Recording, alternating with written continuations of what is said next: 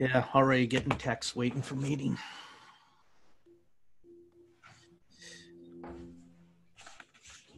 All righty, welcome to everybody that's attending the Washington AGD Stay Home, Stay Healthy CE series today. Hey, sorry we're getting started just a couple of minutes late here on our last webinar of the day. We had some technical issues earlier, and that's kind of affected everything downstream, much the same way as your first patient being late in your dental office.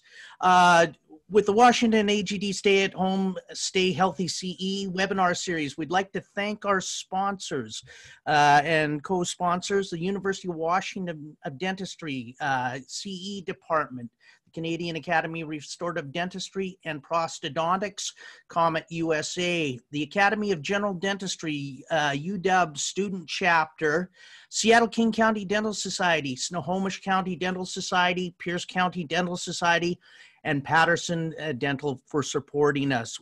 We want to give a shout out to the AGD constituents from Arkansas, Texas, and California that have jumped on board with us here. Appreciate it. As you are coming in and signing in and getting familiar with the Zoom interface here, you'll see some flyers popping up of upcoming webinars and a couple of webinars that we had today, so you can see what is available after the fact. Today's presentation is going to be recorded. It will go up on YouTube here in a couple of hours, so you'll have access to the video of this.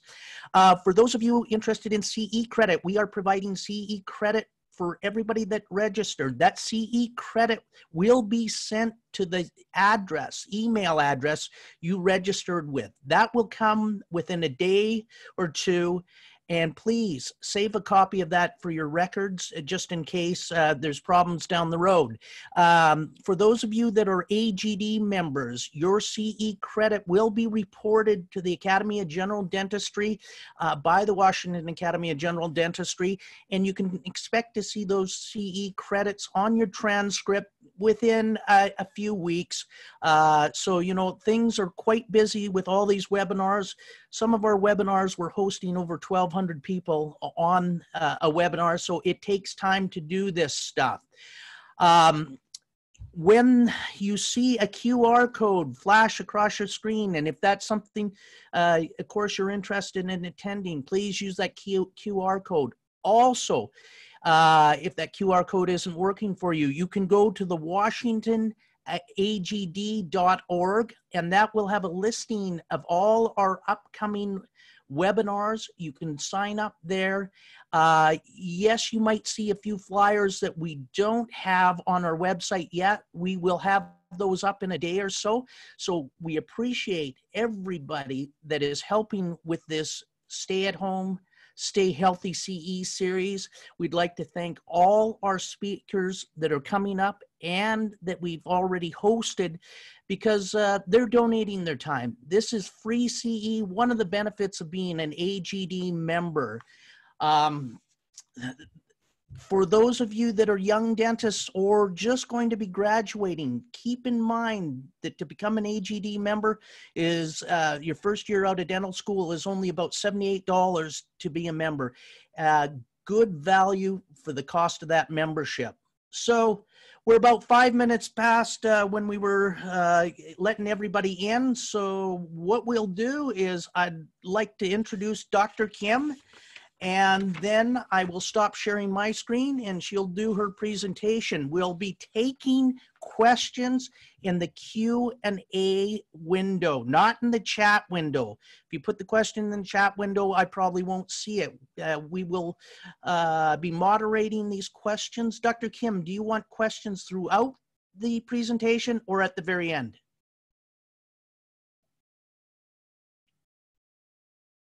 Well, we'll wait when she gets on. We'll see what she says. So let's go ahead and hold any technical questions during the demonstration. Otherwise, any case questions are welcome. Okay, thank you very much. Dr. Kim, we've spent a lot of time together over the last couple of years. Thank you for supporting the University of Washington's student AGD chapter with all the hands-on courses you've done for us. I know that you're going to do one for us again in the fall, and we appreciate that. So let me introduce my friend, Dr. Kim. Dr. Kim is passionate about lifelong learning and believes the key to mastering her craft is all in the details. A University of Washington School of Dentistry graduate, Dr. Kim's practice has an emphasis on aesthetic smile rejuvenation via injection overmolded direct composite dentistry.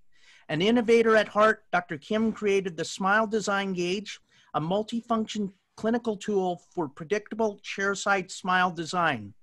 Dr. Kim's systematic approach to additive direct composite dentistry forges her as one of the world's leading experts in injection overmolded composite dentistry. She has published multiple articles on injection overmolding, chairside smile design, black triangles, posterior quadrant strategies for direct composites, and restorative orthodontics, and is featured in the May 2019 issue of Dentistry Today for her groundbreaking cover article, The Dawn of Injection Molded Composite Dentistry. As director of her newly launched Institute of Injection Overmolding in Seattle, Washington, Dr. Kim delivers an advanced, intuitive, and intimate hands-on learning experience to clinicians throughout the United States and Canada. Affectionately known as the Disking Queen, Dr. Kim is also highly active on social media to passionately share her knowledge and skills beyond the classroom and with the world at large. Dr. Kim, thank you very much. I'm going to stop sharing my screen, and welcome. Oh, thank you so much for the introduction, and thanks for the opportunity to present during this time. Hopefully everyone's staying healthy and staying active. We're trying to make the best of this unusual time and, work on some projects that, you always have in queue, but you never quite have the time or the energy or the resources to do. So actually, for me personally, I'm having a lot of fun with this break, and I hope that everyone is seeing the positive aspect of it as well.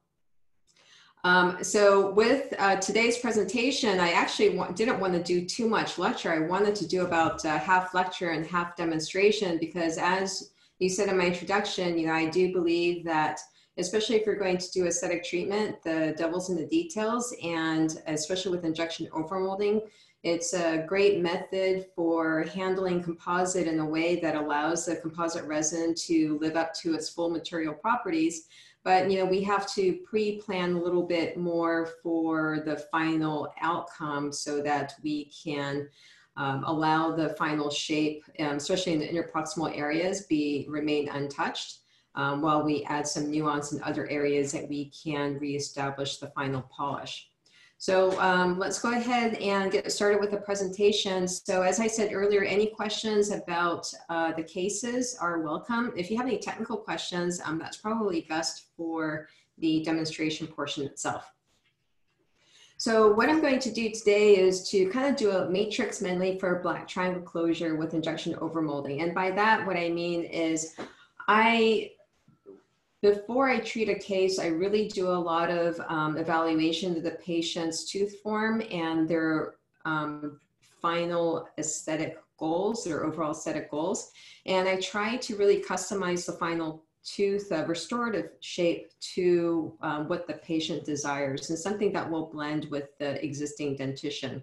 And in order to do that well with injection overmolding, because we're not going in and doing a lot of hand shaping of the restoration after the fact, I try to do a lot of pre-planning with the matrix selection. So I wanted to spend some time talking about the different matrices and the different shapes that they provide. And just to give people an idea about some of the things that I would be considering when I'm choosing a matrix. Okay, so we're going to be just focusing on black triangles today, and just a quick review of some of the etiologies of black triangles. So black triangles can occur when you get decreased interproximal bone, and this can be because of periodontal issues, whether it's bone loss, trauma, surgery. We know a lot of those possible etiologies. You can have excessive embrasure space, and or deficient papilla just from the natural tooth form and or possibly the root position. So we'll talk a little bit more about some of the things that occur with orthodontics, especially adult orthodontics. There are patient factors. So I think some of the statistics say that by the time most of the patients, by the time they reach their third decade, that they're going to start to develop some sort of black triangle. So the patient's age is a factor, also their biotype, if they have a thick or a thin biotype, any habits. And let's see here. So I want to talk a little bit about orthodontics. So I kind of like to think of this as a modern day problem. So for the first time, I think the ADA showed that there was a pretty significant increase in the prevalence of adult orthodontics. I think they saw at least a 40% rise from like 1996. And so with just kind of the general acceptance of orthodontics, especially for adults and some disposable income and just people in general wanting to maintain a more youthful appearance, this is becoming a more a more common service that clinicians are offering to adults. So the thing about orthodontics in adults, though, is that over 40% can increase in or can lead to the formation of black triangles. Now, I bring this up because actually quite a large number of my patients that come to me for black triangle treatment, ironically, they started orthodontics to treat black triangles. And so without having had some sort of discussion with the patient beforehand, that orthodontics during the adult years may actually increase or create black triangles. You know, I think that that's, you know, can be a real problem as far as informed consent.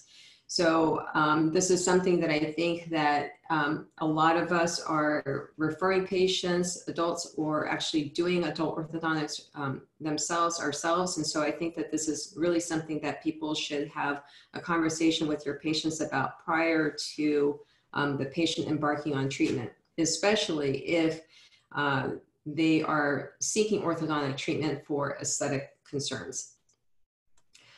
There's also some study about lay people when they were interviewed that actually that most of them will rank black triangles as a worse aesthetic dilemma over crowding. So again, especially if the patient is embarking on orthodontic treatment for aesthetic reasons, and this is something that you need to discuss with your patients. Sorry, here, there's a little bit of a lag. All right, so let's just talk about some of the restorative options that we have available to us. So of course, you know, we have indirect solutions. Now, the thing about indirect solutions, especially when you're talking about treating an undercut area, so here you can see some black triangles on this lower anterior sextant. Now, in order to get access to those cervical areas, you're going to have to remove all of the sound tooth structure that's in the way. So this would be kind of a visual. So essentially, when you prepare these teeth, they're almost going to be prepared to become a 3/4 crown preparation, which is, you know, the loss of a significant portion volume of tooth in order to treat an aesthetic dilemma. And, you know, we also know that over time that there will be some continued gingival recession, which will then expose the marginal areas. And as we know, the sharp demarcation between a indirect restorative margin and the root, you know, can be an aesthetic dilemma in itself. So another option are direct solutions. And so this would be hand-placed composite restorations. And now, of course, up to now, you know, there's a certain stigma with composite bonding. And so let's review some of those.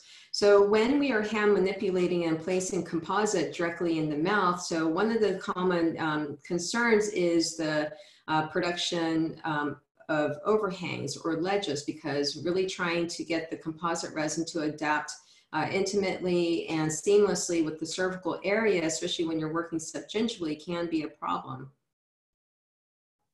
Another issue, and so this is something that I know before I started doing injection overmolding, I used to talk to my patients about different aesthetic options, and, you know, would compare the difference between direct composite restorations versus indirect ceramic restorations. And of course, they're both, you know, tooth colored restorations, but what I would explain to patients is that, well, Direct composite restorations, we can match the tooth color, but over time you may get some staining or color discoloration of the restoration. And when the teeth go dry, that you can see a difference because of the matte texture versus ceramic restorations, where I would say it's a little bit more lifelike or enamel-like, or at least that's how I used to explain it to patients. And so, especially nowadays with the more modern composite resins, we can get a much better finish, surface finish, and these composites have much better color retention or stain resistance. And so a lot of the issues actually come with the way that we are handling or manipulating the composite resin, because we actually kind of create a sort of a folding effect where we actually will create seams within the composite restorations that can lend to weakness or gaps where color can penetrate.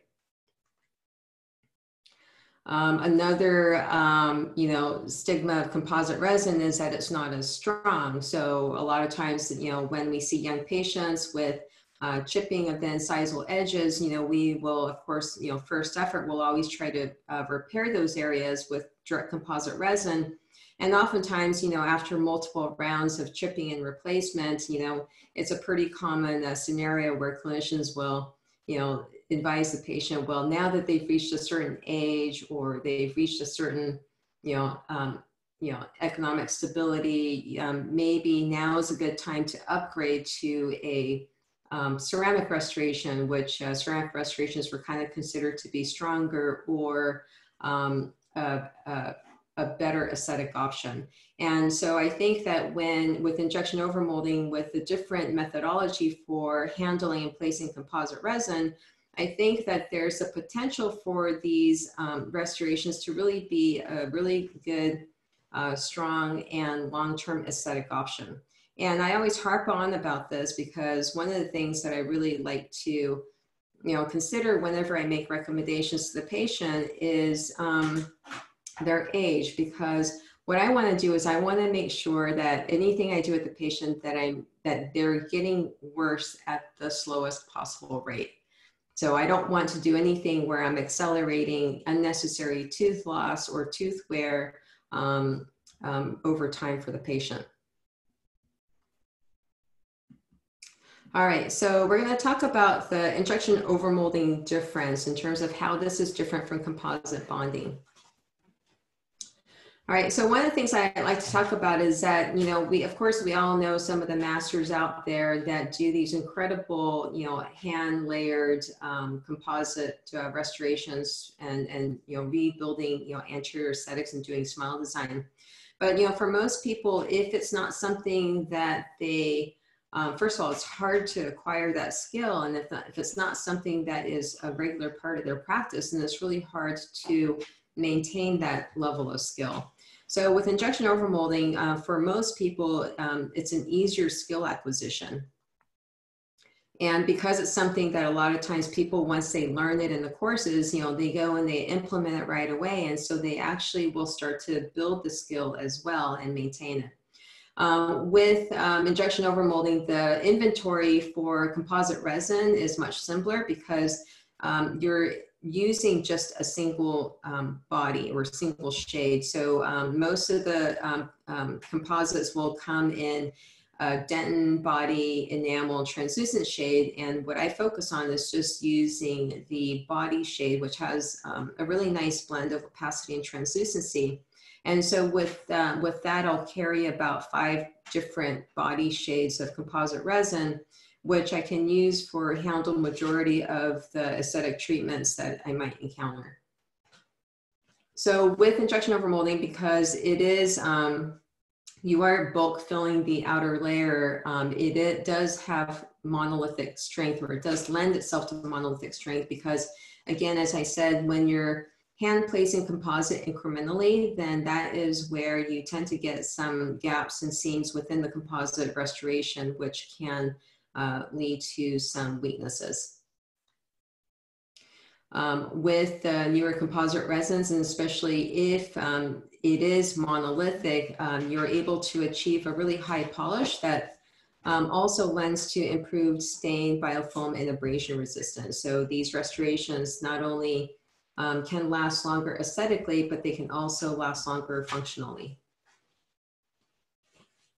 Okay, so let's quickly go over the injection overmolding protocol. So, I think that rubber dam isolation, especially after we go through some of the, or once we get over this quarantine, I think that people will become much more attuned to the benefits of rubber dam use, which I think is great. Of course, I was trained at the University of Washington School of Dentistry, and so we're really big on rubber dams, and I try to show a really simplified way of placing rubber dams because I just think it should be part of your daily practice.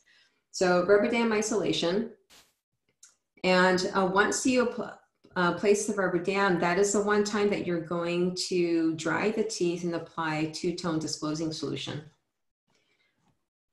So if you probably have two-tone disclosing solution sitting around your hygiene department. And then tooth preparation. So if you have, if you are going to be doing caries removal, or if you have to prepare the teeth, then you will do that. And then you'll do the air polish. Sometimes with the aesthetic treatments, I never actually prep the tooth or cut into the tooth. And so the only tooth preparation is actually just the air polishing or the biofilm removal. And then after that, then we will then place the matrices that, I will have pre-selected, especially for black triangle closure.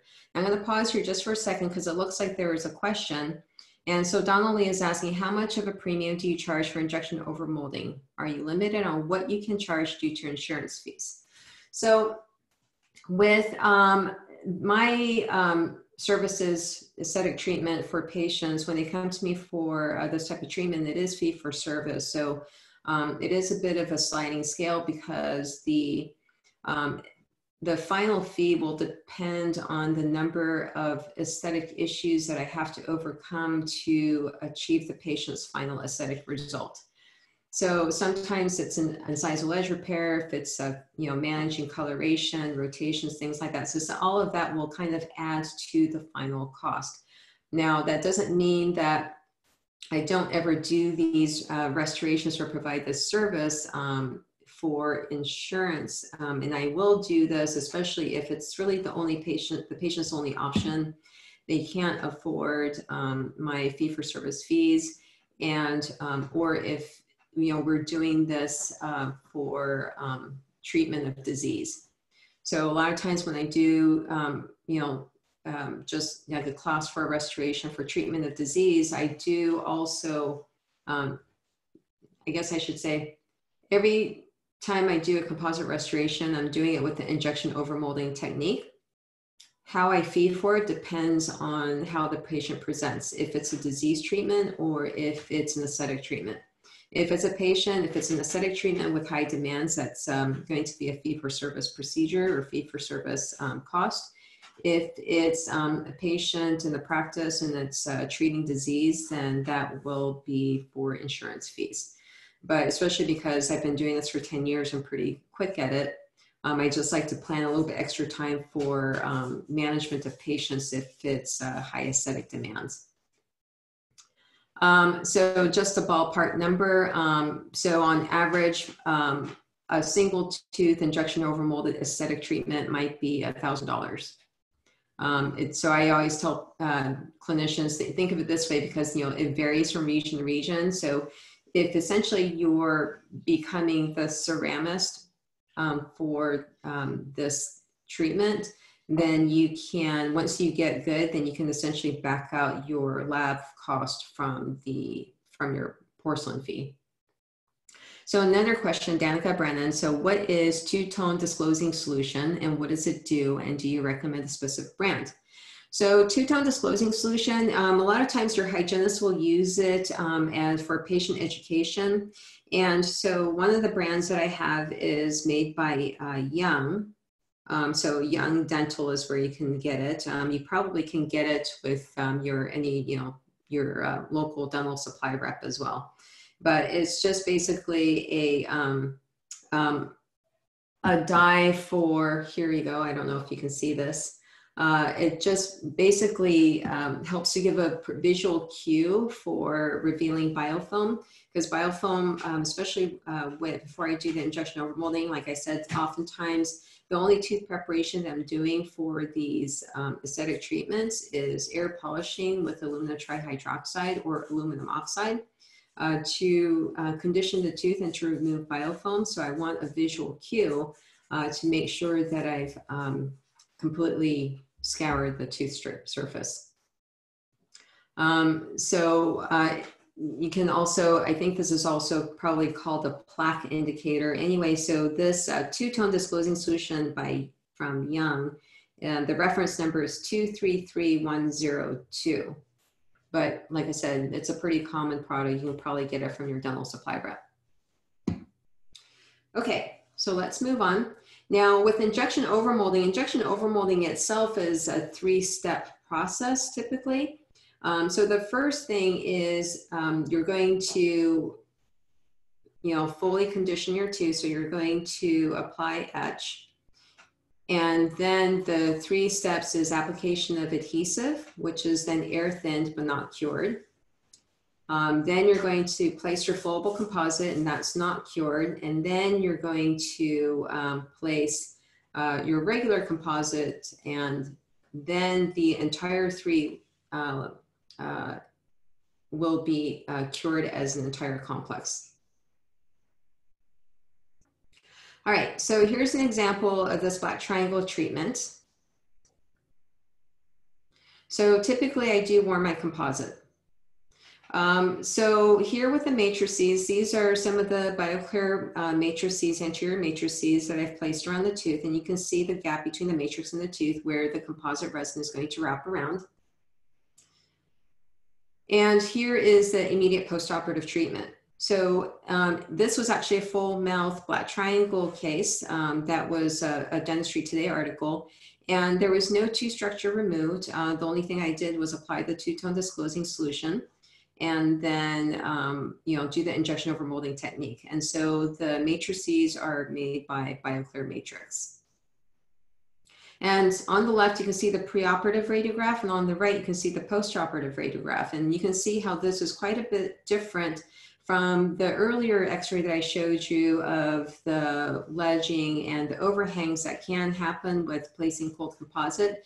So this wraps seamlessly around the cervical area, and so it really can lend to really nice, healthy tissue responses. So as far as why we don't cure the adhesive, so we don't cure the adhesive. The only time I cure adhesive is if I have a freshly cut dentin that I am going to have to do immediate dentin sealing. Otherwise, adhesive is just acting as a surfactant. Okay, so let's talk about matrix selection. So for me, matrix selection is determined by the desired final tooth form that I want. And so here's a case where I'm doing a midline black triangle closure. And so you can see that the teeth, especially in the cervical area, they're pretty tapered. And so what I don't want to do is to create a tooth form that doesn't flow with the rest of her arch. And so I want to maintain a nice tapered tooth form. So these anterior cases, no, we don't use a wedge. All right, so here are the particular matrices that I chose that really can produce that nice tapered tooth form.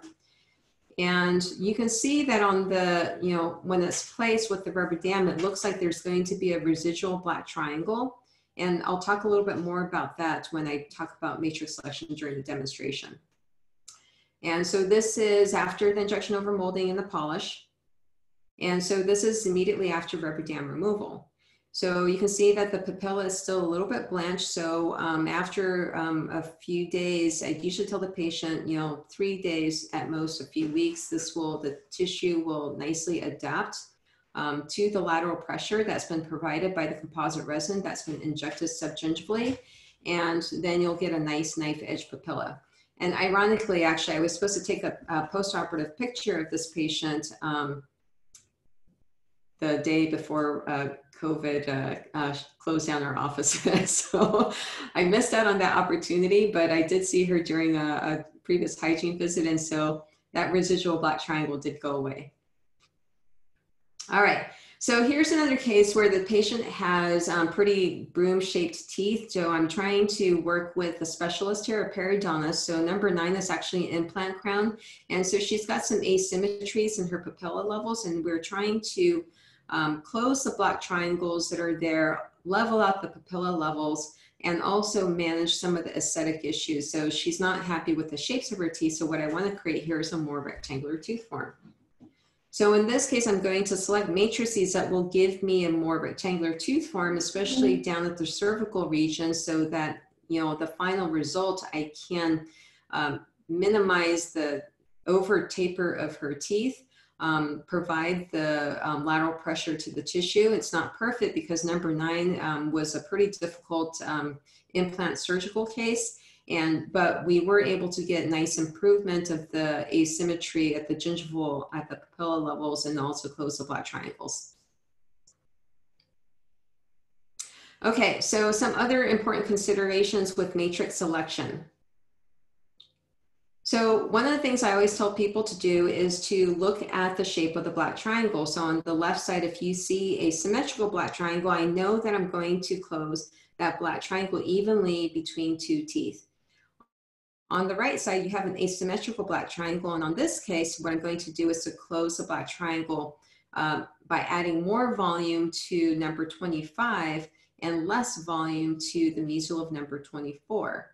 And the idea is that what you don't want to do is you don't want to trade aesthetic dilemmas. So what I don't want to do in the process of closing these open gingival embrasures, I don't want to create a cant. So I want to make sure that I maintain the vertical contact. Okay, the other thing too, remember when we are closing black triangles, or when I'm closing black triangles using the injection overmolding procedure, essentially what I'm doing is I'm sliding a matrix that's going to go into the sulcus, and during the injection process, we are going to be placing composite resin slightly subgingivally that will then apply lateral pressure to that papilla to get it to then adapt and fill the space. So it's really, really important for these treatments that you try the matrices in prior to any sort of rubber dam isolation, because the rubber dam is going to compress the soft tissue. So this is what I mean here. I've placed the matrices. I've chosen the matrices, customized them as needed. And you can see that when it's inserted, if you see that slight tissue blanching and a little residual black triangle, then that's good. Because what you're going to get is over time, as the tissue adapts, you're going to get continued closure, residual closure of that black triangle. If you don't do this, there is a possibility that you can overclose these black triangles. And the thing is that the soft tissue still needs to occupy some space. And so what can happen is either you'll get a blunted papilla, which is maybe not as aesthetic. Worse, you can get some chronic tissue inflammation. So I just wanted to show this case an example. So in this case, there's number 9 is actually a zirconia crown. And so what happened here is that you can see that the papilla, that they're blunted. That's because of the tooth form on number 9. And part of her retreatment, what I did was I took off the crown on number 9, and I placed a provisional of a more ideal shape in order to allow that tissue to then to give that papilla some space to creep and adapt down. And so this is, her where she came back for just a tissue check, and I'm going to let that tissue adapt a little bit more, and before we continue on with the final restoration. So you need to make sure that you allow the tissue have space to, proper space to be occupying. So I just wanted to show, because remember I talked about, easier skill acquisition. So this is a black triangle case that was done by Brandon Walker, who's a 4th-year dental student at the University of Washington. And so this is a patient with a midline black triangle. And so, we talked through the case, and what he's doing here is he's showing the photograph of his matrix adaptation. Of course, you can see the nice papilla blanching. The black triangle is not completely closed, which allows room for that papilla to adapt. And this is the immediate post-op. And so you can see the residual black triangle. And then this is a patient coming up here a couple of months later or a month later. You can see that the tissue is nicely adapted and filled in. So she's got a nice knife edge papilla form that in papilla levels that matches the other papillae. All right, so let's move on to the demonstration. And in the demonstration, I'll show you some of the different matrices and kind of give you a visual of what kind of tooth form you would achieve with the different shapes. Okay, actually a couple of questions. So any thoughts on prep disinfection such as that proposed by Pepis in 2005 in JPD? Tooth prep. So as far as disinfection, no, I don't do disinfection. I don't know that that's necessarily required. I'm basically mechanically removing the biofilm. So I'm not doing a chemical disinfection. And with that mechanical scouring, also getting a little bit of slight tooth preparation, enamel preparation. So for composite warming, what I'm using is an 8-inch heater. It's a calcite heater, and I'll show you during the, actually I think I have it right here. I can pick it up and show you. So this is the adent heater. So it holds 2 guns, a couple of syringes, and multiple compules, about 6 compules in all. And that's what I'm using. And that one, you can set it at 3 different temperature settings. The ideal is 155 degrees Fahrenheit. Kelsey, you're saying my post-op x-rays look phenomenal. Any tips to avoid voids when doing composite resins? So warming your composite is definitely helpful. So I tell people it's a little bit like taking a light body, heavy body impression of your crown and bridge. So most people will use a light body, which will adapt into the really tight constricted areas. And then the heavy body follows, and the heavy body helps to sort of push and further adapt that light body into those areas. So using the dual viscosities and warmed definitely is ideal. I don't always do that 100% of the time, but that's preferable. And so Catherine Chen, how do you inject flowable subgingially without causing voids? So I'll talk about that during the demonstration. So does this teeth make the teeth appear longer? How effective is it compared to tissue graft? So in terms of whether or not it makes the teeth appear longer, so when you're doing black triangle closure, it's going to make the teeth appear wider. There are different things that I will do to help the teeth appear longer, and that's doing what I call root overlay, where it's a separate step of creating some cervical contour, essentially changing the zenith of the tooth that can help to hold the gingival level. So I can manipulate the gingival level, kind of like what you would do with in the aesthetic zone with the contour of your implant restorations. By creating a little bit of an over contour, you can manipulate that tissue level. I don't place retraction cords. Sometimes I'll place Teflon tape on the outside of the matrix if there's a little bit of a gaposis issue. So no, I don't worry about the residual black triangle, but I make sure I interview the patient well so I know what their aesthetic demands are. If they are adamant they don't want to see any pepper speck of a black triangle, I may tend to go a little bit further with closing my black triangles. And then I just talk them through that in terms of what the pros and cons are. Okay, so let me go ahead and just start with the demonstration here.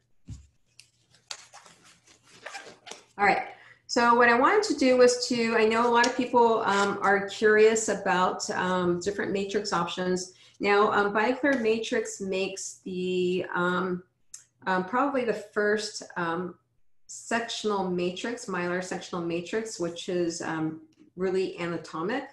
They also have a prescriptive black triangle kit.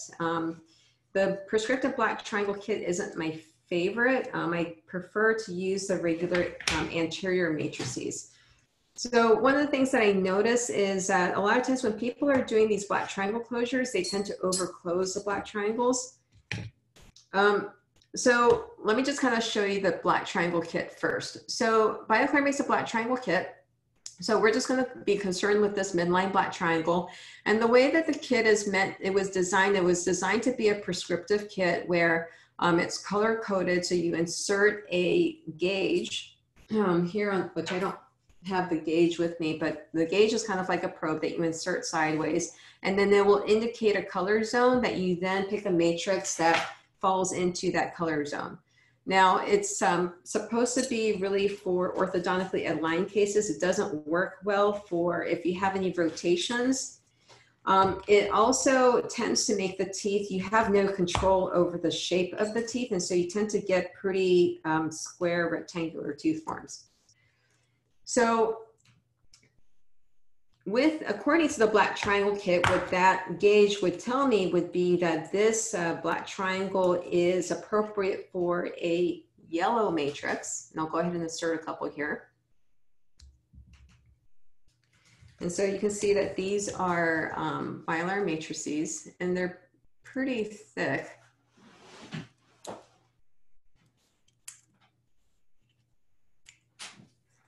So with these, you're going to go ahead and insert them, and you'll see a little slice of gingerly.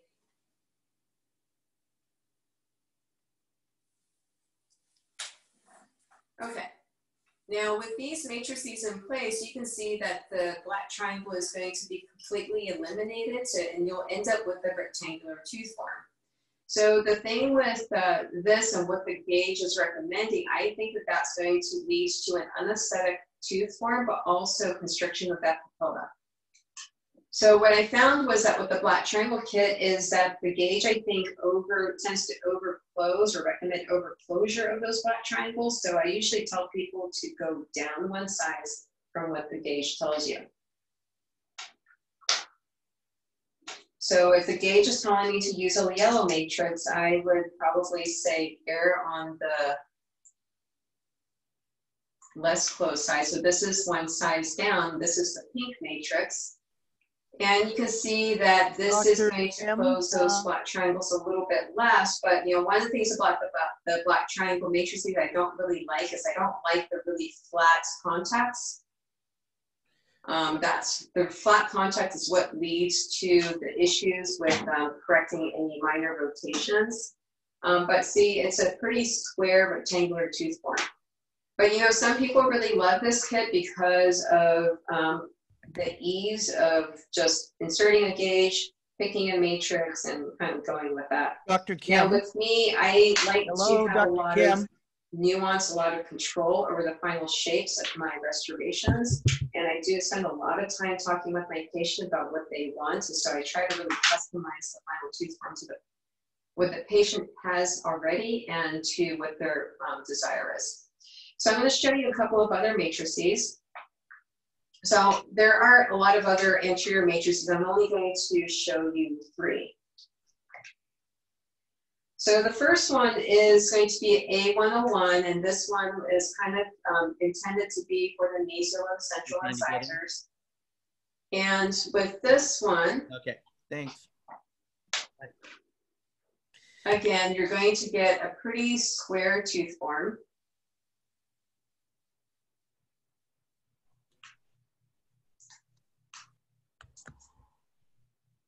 And kind of a flat contact. And so, you know, I don't like the really necessarily straight, flat vertical contact with this.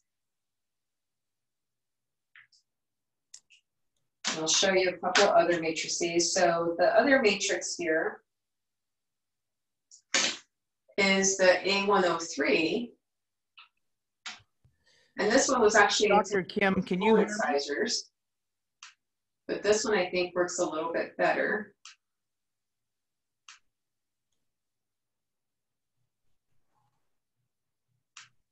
Now, the reason I kind of wanted to do this matrix medley is that I think a lot of times when people purchase a kit, you know, they go by what the manufacturer recommendation is. They don't, they're a little bit scared to play with the different matrices. Using them in areas not necessarily recommended on the box. And I always go off label because you have to learn the shape that the matrices will provide, and based on the clinical presentation, choose the right one that isn't necessarily recommended by the manufacturer. So you can see that this is still going to give you a more square tooth form, not as square as the other one. And this one has a little bit slightly more curvature at the gingival, so you'll get a better contact. Now you could also use, there's other more curved matrices, but then you have to learn about how to customize the matrices and trim them to adapt that curvature, and that's kind of a whole other course. So I'm going to show you another matrix here, which is actually a matrix that I like for these black triangle closures.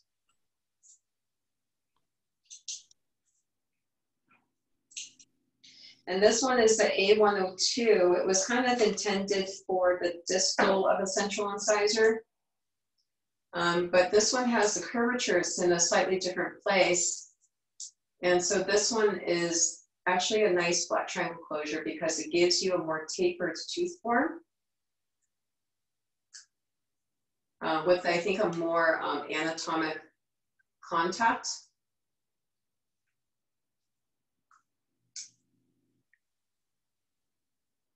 And so clinically, if I were to try this in, and so I'm going to kind of manipulate the tissue here. If I were to try this in, because the rubber dam gums don't move. If I were to try this in, I had that little residual black triangle and I had some tissue blanching here, then I would say this is perfect. But you can see how this one is going to give you a more tapered tooth form, which is going to match the distal.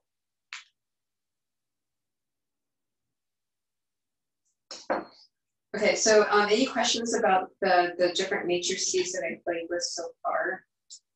Dr. Kim, are you able to hear me? So what I'm going to do now is I'm going to actually talk about matrix alternatives. So BioClear makes the really nice anatomic mylar sectional matrices for the anteriors. I'm going to kind of show you some of the old methods. So of course, everyone knows Frank Spear around here. Now, Frank Spear, one of the things that he used to teach was, this is actually a thin Tofflemire, but you can get a thick Tofflemire, which is going to maintain more form, and you can just curl the end, and you can insert that. And that was how he used to manage some of these black triangles before there was an anatomic mylar matrix. The longevity. So the longevity of these, because bonding predominantly to enamel and just been cleaned and I'm getting a really good wrap of the tooth. If anything, it's the thing that's advantage to this is that it's reversible, and the patients love this because it is additive. There is no tooth structure removal, and it is reversible. But even the reversibility is it's a challenge, trying to remove all that composite. But it's just really well bonded, and I haven't had any issues with seepage on these because I am doing everything with rubber dam isolation. Okay, I want to show you another trick, and actually one of my friends, so he's actually a local clinician in Seattle. His name is John Bowe. He has a really nice case that he posted where he did black triangle closure using metal sectional matrices vertically. So I think he used a Paladin system. What I have here is I have the Garrison ones. And you can see that that gives you a nice shape, nice curvature, a lot like that, the last mylar matrix that I just showed you. Now with this, you don't get the wrap around the tooth as much. And so you have to be a little bit more careful with the placement. But I just want to show this because a lot of times I'll get people, like young clinicians that work in group practices that say, they can't afford to purchase the matrices, or they can't, their practice won't purchase the matrices, or patients that, or doctors that actually reach out to me from other countries that say it's not available in their country. And, that I can understand. In terms of availability, some of that is, not anything that, we can control. It's just a matter of time.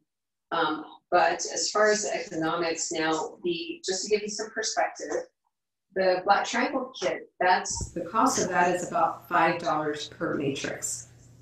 That's a pretty high cost for a matrix. The regular BioClear anterior matrices are about $2.50 per matrix.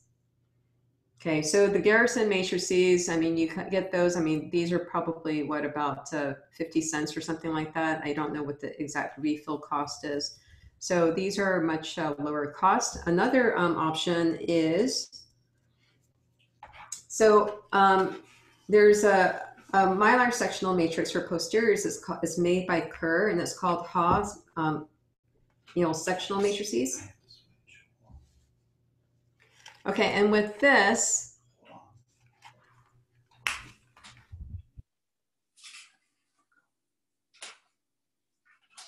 so these are the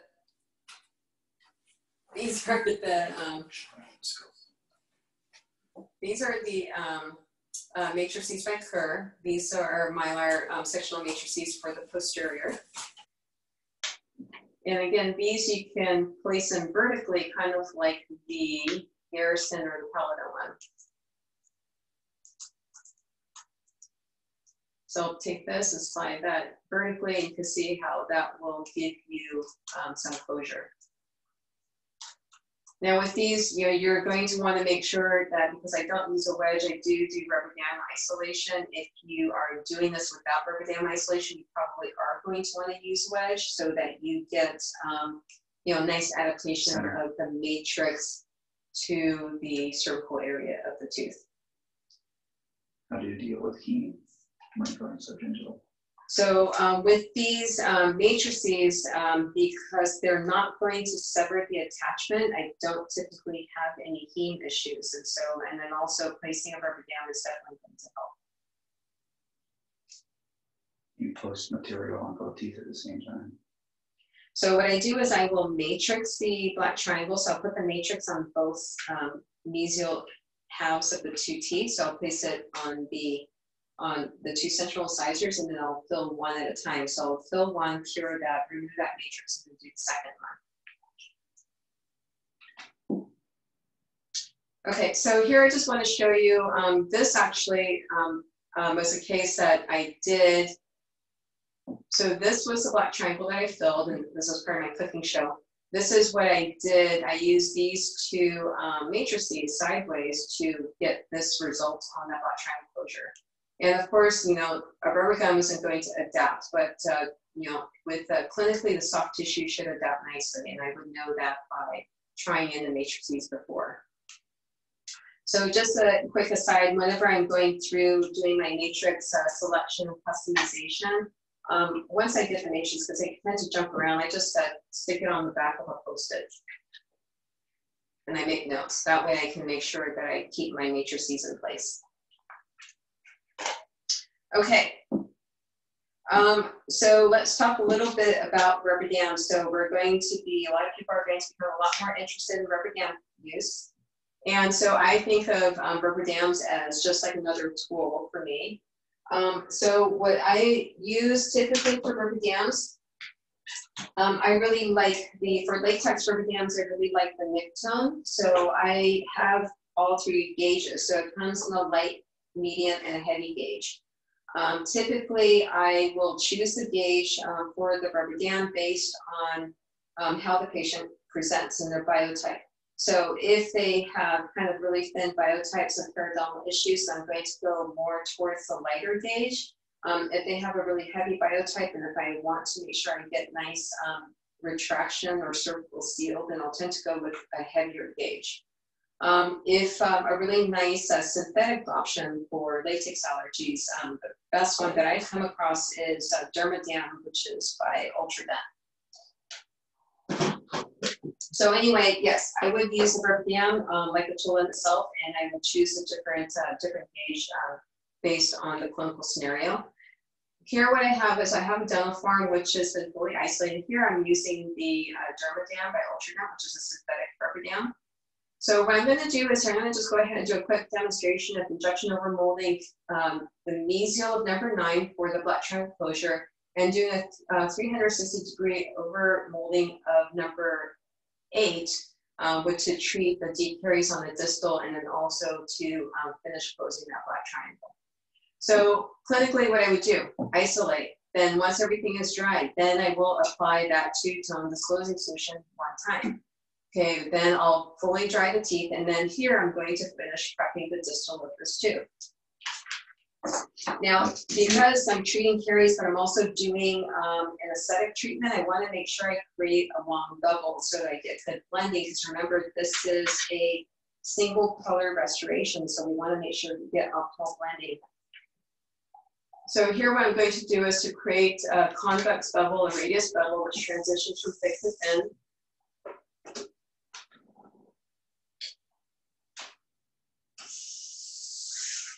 So thicker at the defect.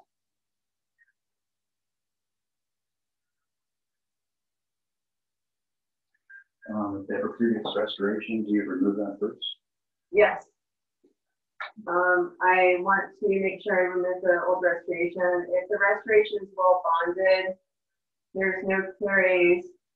I don't necessarily remove every speck of it as long as I can fully bury it. Okay, so I'm just going to lengthen that bevel. And the length of the bevel is going to be approximately equal the length of your defect.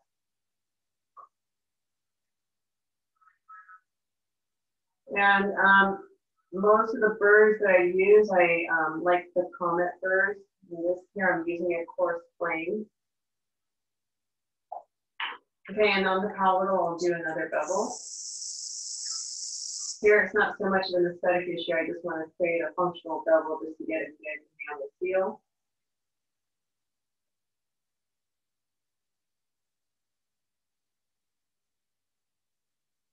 Okay, now we'll just assume that we've finished our caries removal and everything. I want to make sure I prep this distal incisal lining a little bit to make sure we create that good transition.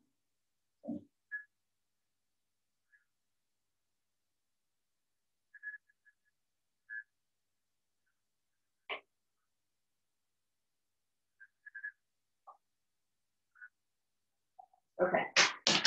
Now what I'm going to do is to use a diamond strip.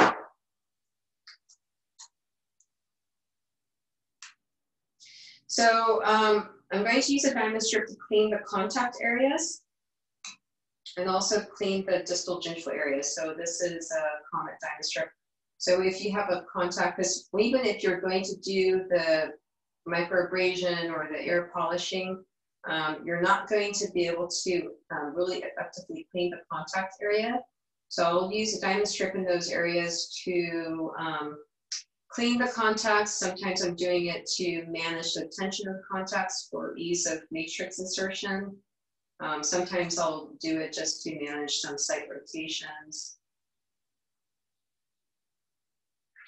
Okay, and then here I want to make sure that I clean that distal gingival margin.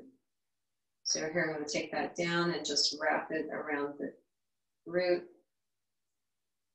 making sure it's nicely wrapped so you're not cutting the soft tissue or cutting your rubber dam.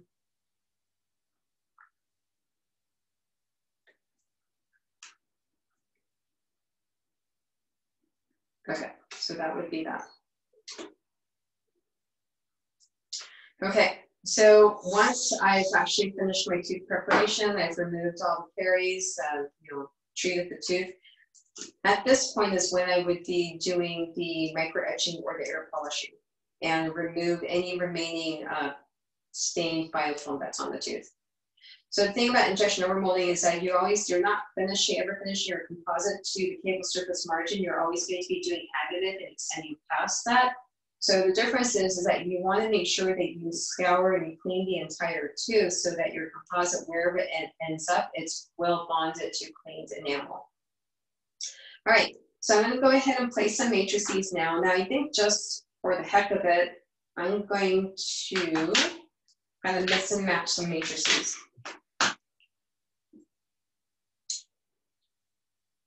So I think what I'm going to do is I'm going to place an A102 on the mesial of number 9. And one thing I want to show you is that, do you see how the matrix across the bottom, it's pretty flat?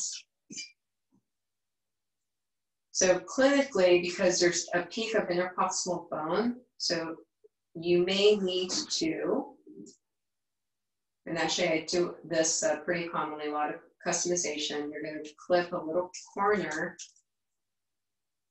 a little V cut to accommodate that interproximal bone.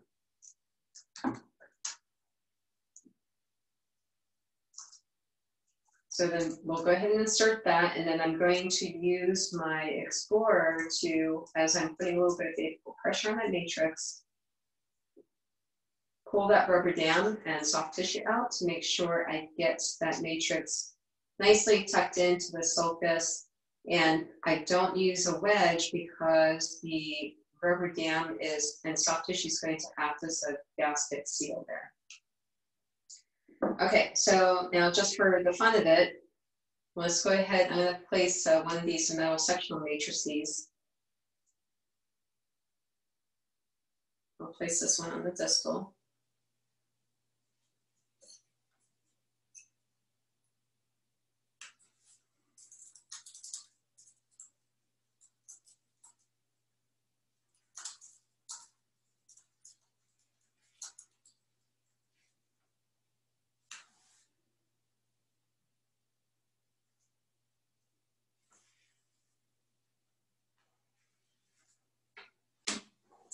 And unless you're using like a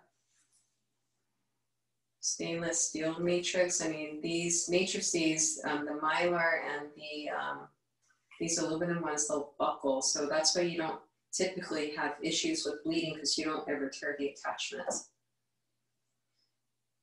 Okay, I'm going to go ahead and place one on the mesial.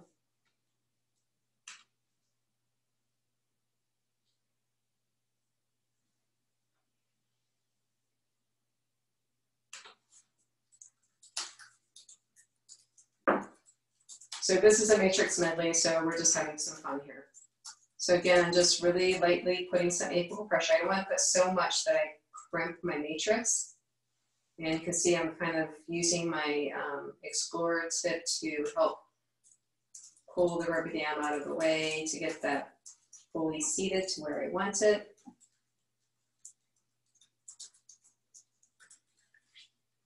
All right, and then I always check my matrix seating from the incisal to make sure I've got good coverage here.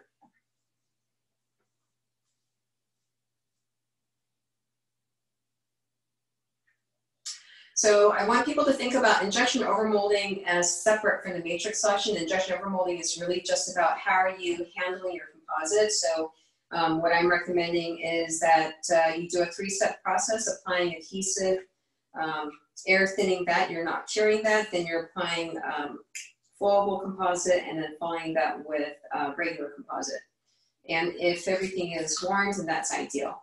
Now, once you've got the matrices placed, I would do a full total etch of my preparations of my teeth, rinse that, and then dry. And then I would come in now with my adhesive. You can use a single bottle system, or you can use a 2-bottle system. If you're using a 2-bottle system, you only need to use the etch if there's no dentin involvement. Now, I know we have this deep caries on the distal, but we're just going to pretend that we've already done immediate dentin sealing and that we've managed that area. Okay, so we're just pretending, because I just want to get to the injection overmolding. So when we do the injection overmolding, I'm going to take adhesive on a brush here and just really get that wet the entire tooth.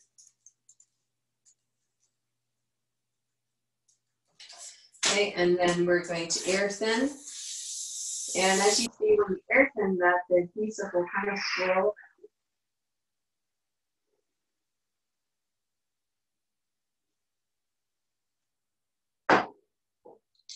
Okay, now I'm going to come in with my warmed flowable.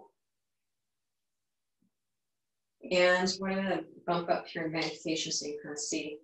What I'm going to do is I'm going to insert that tip as far towards the palatal and gingival as possible, because the idea is I want to wet the entire tooth with flowable, because that's going to adapt the best to the tooth. It's also going to adapt the best to any constricted areas.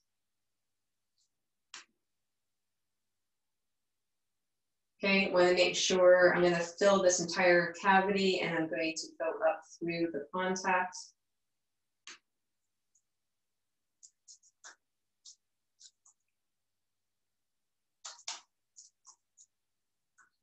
I'm going to now come in on the mesial and insert that again.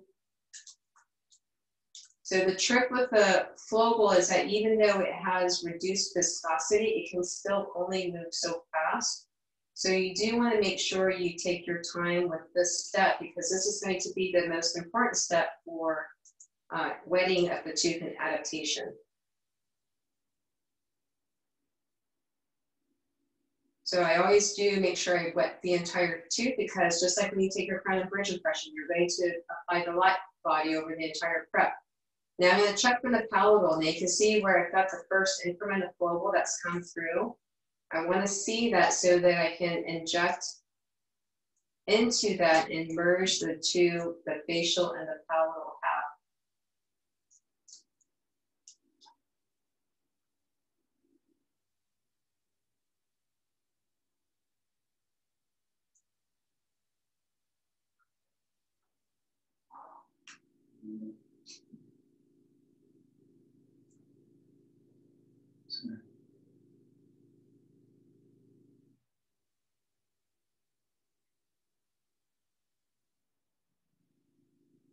Okay, so I've got the palatal pretty much filled as much as I want. Now I'm going to come in with the regular composite. When you're using a compule, there's always an air gap, so make sure you clear that first. And I'm going to always inject perpendicular to whatever tooth surface I'm injecting to. Now, again, with your crown and bridge impression, you're going to extrude most of the flowable. But the flowable is important for that intimate adaptation of the regular composite to the tooth. Okay, so that's probably all I need to do there. And I'm going to come in with my flat instrument. And so the idea is not to manipulate or, plunge into the composite, but really all you're doing is to lightly massage the excess against the tooth to make sure that you do have really good adaptation to the entire tooth. The thing about regular composite is that it's only going to go wherever you place it or wherever you push it to. And so when you're trying to manipulate regular composite into a cavity prep without flowable, you can get some gaps. And so that's why the flowable is a nice intermediary.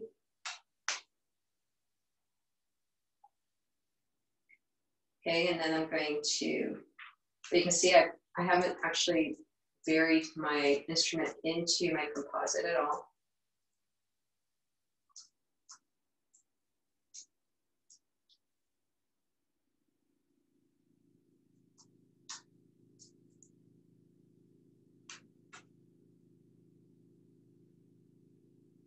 Just cleaning up some excess. Just gonna make sure I've got it nicely adapted to the incisal. Okay. Palatal, all I needed to do is just to make sure it came around that mesial line angle and that I've got the good seal of my distal cavity. Okay, now what I'm going to do is to come in with some dry brushes. So I like these bender brushes, come in and wiggle and then just help to clean up any excess around the cervical areas. So, within shade, do you normally aim to use enamel shades or dentin shades? So, we experience it on the crown. Okay, so thank you for asking that. So remember I was talking about a simple armamentarium. So pretty much the only opacity that I use is body shade. The common mistake that clinicians make is to use enamel shade, which is too translucent, so it will make your restoration look too gray. Especially if you're trying to mask a dark area like a black triangle or a class 4, the enamel shade won't work. You do need the at least the body shade. The dentin shades can be a little bit too opaque. I know that there's a lot of attraction to the omnichroma. The thing about the omnichroma is that if part of the reason I get the color blending is because of the translucency. So I think it's fine for like small fillings, but I think anything where you're doing something aesthetic or you're trying to cover a defect, I worry that it's not going to be opaque enough. If you're only filling interproximal, do you only use a flowable? Other times you do not cover the facial. Yes, so that large midline black triangle that I did, so I only did the mesial, and that one, I think I used both, but sometimes if it's a really constricted case, I would recommend just using flowable.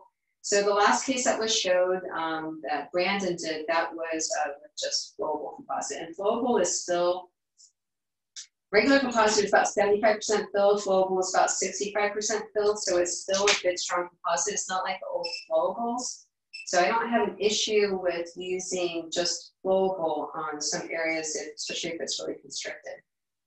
Now the thing with injection overmolding is sometimes you're going to go beyond the 2 millimeter depth of cure of your aesthetic composites. What you do want to do is you're going to do a full, I'm doing it for a short time, but you're going to do a full 20-second cure, you know, buccal, lingual, and incisal if you're replacing incisal edge.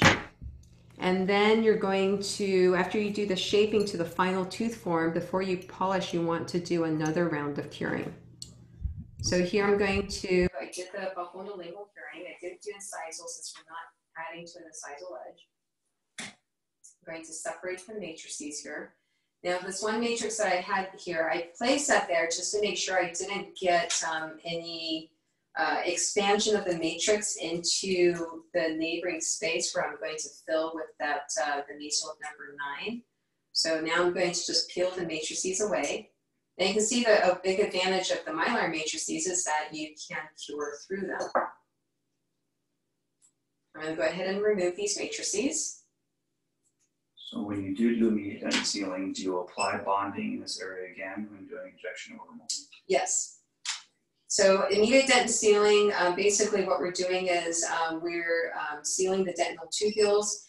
It's the first step of our, establishing good dentin adhesion.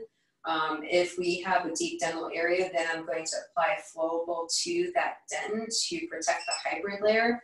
And then after I've done that, so that would be what I call concentric layering, where I'm doing an internal layer of flowable over the dentin.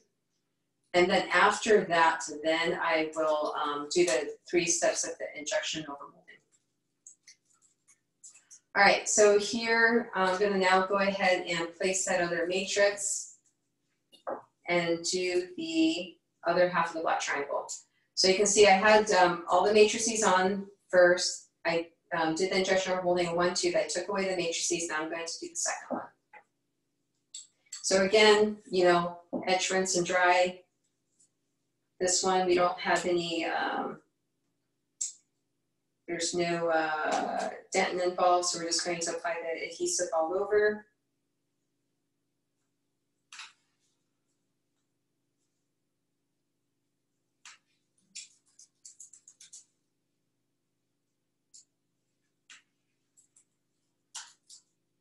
Here on the mylar, you can see how I'm wiggling that in.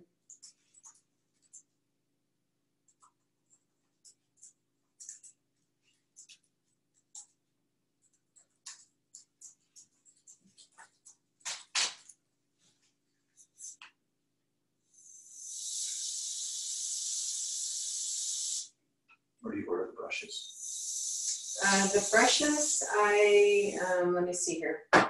I think those are, is it Burkhart? Okay. So that's not cured, and then I'm going to end with the flowable. And so here with this one, the mylar matrix, you can see the flowable action a little bit more. So you can see I've inserted the tip all the way, and I'm injecting that flowable more slowly, giving that flowable a chance to adapt. Okay, and I'm going to continue that flowable all the way up through the contact.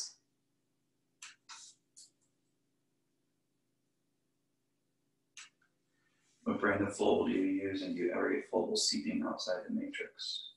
So I match the flowable to the composite because I'm shade matching. So right now what I'm using here is I'm using Evanesce. You can get the flowable extruding past the matrix. It really depends on the viscosity of the flowable. So Full Texture Cream Ultra has a nice flowable composite.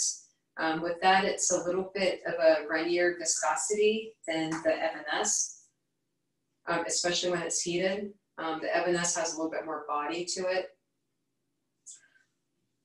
So here I'll just do just flowable, just so you kind of see what the difference is. Now, everyone's temptation is always going to be to kind of pinch that matrix and squeeze it. Okay, don't do that, because that's when, if you pinch it together and then you release it, that's how you introduce air. With this technique, you never have to worry about excess resin running beyond the matrix apically. So you have an attachment, and part of the beauty of a rubber dam, especially if you're using a heavier gauge, is that you get that seal.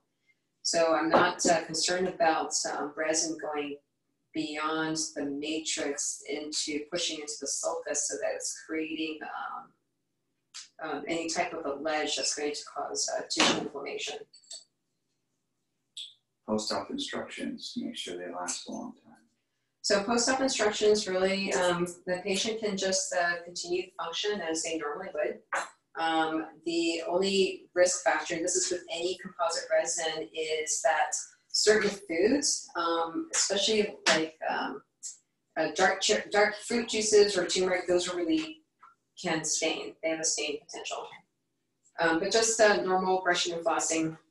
Don't use anything weird like charcoal toothpaste. Okay, so now that I've gotten these two injection overmolding, I'm going to go ahead and do the shaping really quick. So the first thing I would do is just the excess up within sisal. I'm just going to use a coarse flame burr and just quickly remove that.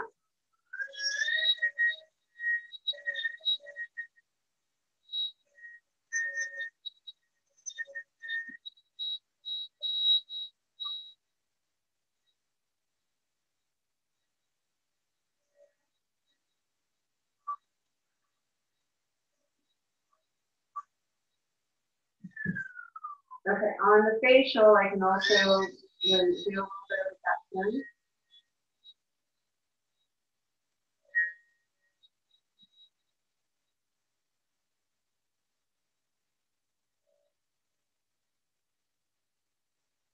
So whatever composite you use, you do want to make sure that you have one where it's, they have a nice matching flowable and regular composite.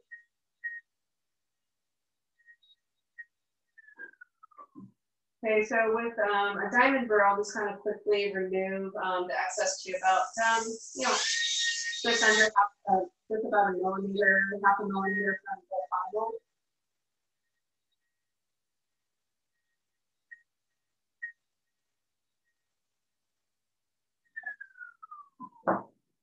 Okay, now I'm going to change to a football carbide.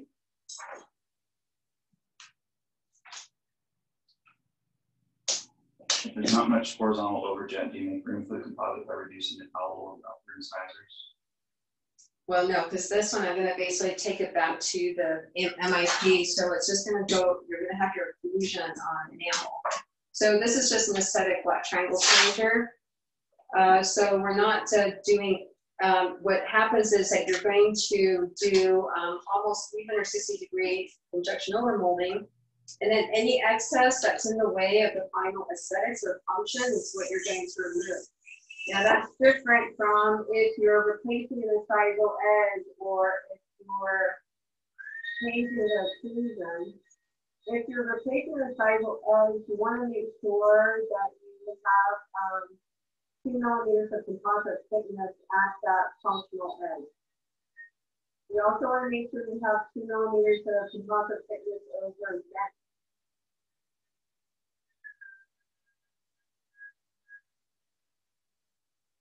Okay, so here clinically, I would just kind of take back the excess on the palatal, stimulating that palatal fossa, creating that V shape until I start to see kind of a shiny spot. That shiny spot is an indication that I'm back down to enamel. So in this case, we're not changing occlusion, we're just getting back down to the patient's natural MIP.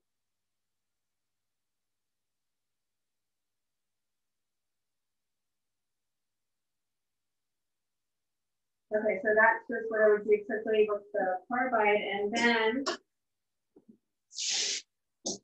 so these are my favorite carbides. So Comet makes these, they're Q finishers. They're kind of a cross-cut carbide burst, so that means that they're pressure sensitive, so they're really efficient for cutting when you apply pressure. But if you apply light pressure, they actually leave a nice stacking finish, and so it's kind of a first step in my managing the surface texture for my final polish. If there's no existing contact, then how do you establish a contact with outer wedge after removing the matrices? So that's a different exercise. So here what we're just demonstrating is flat triangles.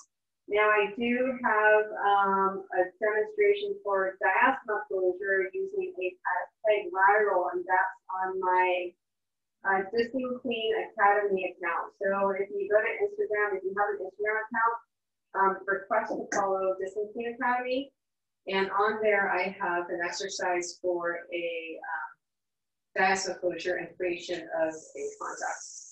So that's the video. So on that account, we have demo videos that are anywhere between like 5 and 15 minutes long.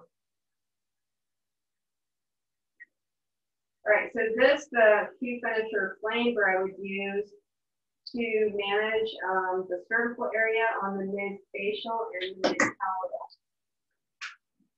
Let me bump up so you can see. So you can see it's a cross-cut finishing burr. And the thing that I like about this burr, especially at the cervical area, is that even though it's really efficient for shaping composite, it's also pretty safe to the cervical tooth structure. So unlike using like a diamond burr, where sometimes you can scar the root. All right, so that's what I would use here. Now I'm going to go to the disc. So the disc, what I do is, after I just do the gross reduction, then I'm going to use a disc to do the final shaping. So what I do is I pretty much use just the large coarse disc. So I use either a soft flex or a clinician's choice. So here I'm going to take that disc straight out of the box to the incisal edge, which is the flat edge. And I'm going to just really quickly mill that edge down clinically because I'm not replacing the incisal edge. I just have to take it until I start to see that white spot, which is enamel. And then I know I've gotten back down to my original length.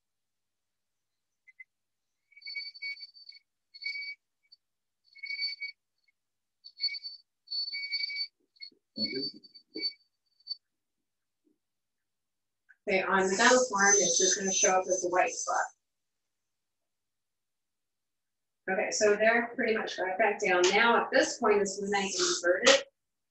I invert it, and then I'm going to bring in the incisal half. So the mandrel will naturally stop you there. The big mistake is when people come down to the gingival pull-up. So you just want to bring in just the incisal facial half.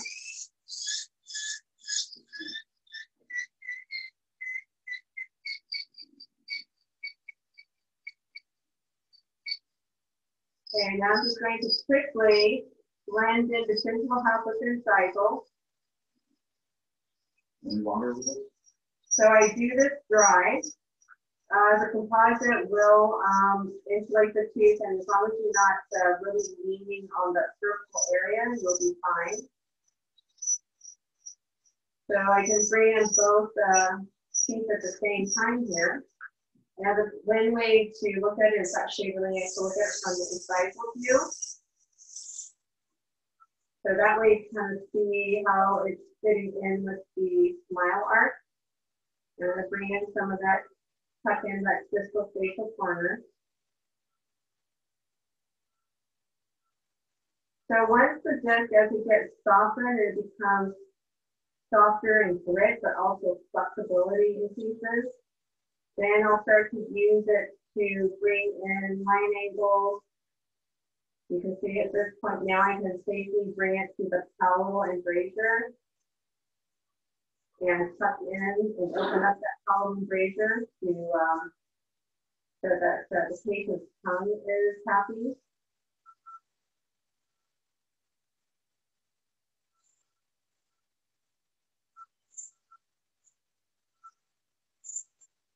And so the sequence for Disney is pretty much the same for any interior tooth that I do. It's the sequence that allows you to use the one disc as a multifunctional tool. You get a lot of use out of that one disc to shape the tooth, but then also to build a nuance.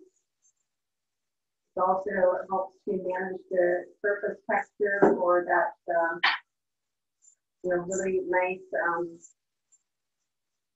mirror finish that has that nice stain biofilm and abrasion resistance. Okay, so now that I've got that pretty much shaped up, I can kind of play with flexing the disc here to build in a little bit of facial contour. How much facial contour I build with the disc really depends on what the aesthetic demands are. Are we trying to create a really ultimately natural tooth form? Are we trying to mask coloration? If we're masking coloration, we're not going to do as much of this because we want to make sure that we don't get any show through the color. Now, a lot of times what people will use, like to use burrs and do markings on the tooth to know where they want to place the higher contours, and that's fine. I just do it with a disc because I do this dry because I'm looking at the powder trail when I do this. How do you avoid noticing the distinction between composite and enamel and your mind you didn't express put in a bevel? So because we scour the tooth, there's no minimum thickness requirement for composite on enamel. So all I'm doing is I just want to make sure that I get that really nicely garnished to the enamel. And so it's a little bit like finishing your pucker gold restorations where at the final finishing stages, you're burnishing your gold and your enamel at the same time. Now, you can do this with composite on uncut enamel. The problem is when you try to take it to a table surface margin, that is when you start to open up a gap because composite will always wear away faster. All right, so we want to make sure we stay on time here. So you can see I've done a little bit of facial undulation, facial contour. Depending on how much I want to do, I could do more. Let's just quickly move to the finishing steps. So, here what I would now do is need to take these soft flex finishing strips. So this is a question for a lot of people, which is, well, you're not using a wedge, so how do you manage the subgingival area? So I take this and I tuck it into the sulcus, tension on one side, and pull. I just do that like once on the medium side, a couple frames on the fine side. And that just helps if there's any sort of residual adhesive or anything like that. It'll just help to remove that easily. So I just wanted to show that really quick. And then let's move on to the polishing step. So from here, I can either go straight to polishing or, especially on the anterior restorations, I like to do a little bit more nuance. So sometimes what I'll do is to use a densify enhanced cut, which kind of acts like an eraser to remove any residual surface texture, but also can deepen some facial contour.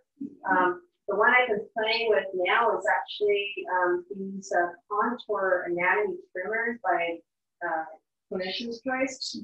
So these are nice because these are more multi-use. The enhanced cuts are really single-use cuts. So these actually, you can get quite a bit of life out of these. So you can see how when I lean on it, I can actually remove more composite and get a little bit more, nice surface finish. And you can see there's a little center void that was below the surface composite.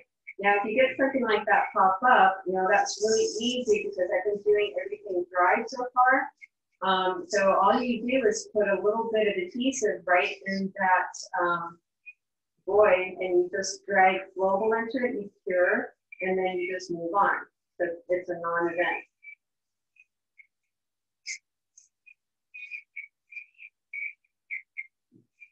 So I want to make sure I finish on time, so I'm not going to do that right now because I just want to show you the final finish. But here, even though it's a really big cup, you can lean it and take it onto the palatal as well. Now the deeper palatal side, I would just take a brownie and just remove the excess to enamel.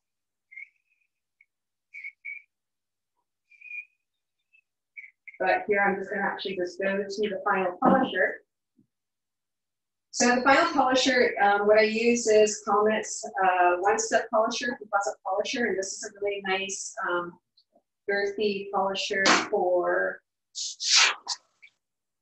getting that high shine. They were supposed to use this with air and water. I'm just going to do it dry first.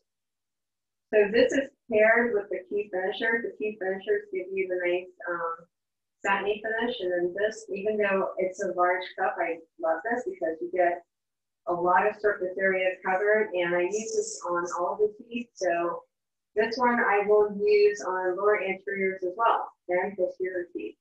You just have to know how to angle it. But the thing that's really nice about this cup is it's a really robust cup, and I can use this for an entire anterior sextant versus some of the other polishing cups that I've used that I can only do maybe 2 teeth. And so this is actually a really competitive price point, and it's much more robust.